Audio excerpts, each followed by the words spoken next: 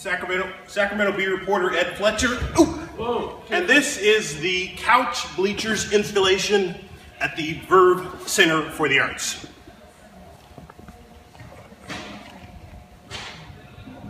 Couchbleachers.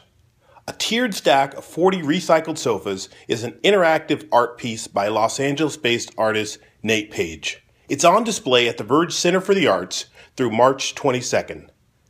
Display isn't the right word. This is art designed to be sat upon, walked upon, and not just seen.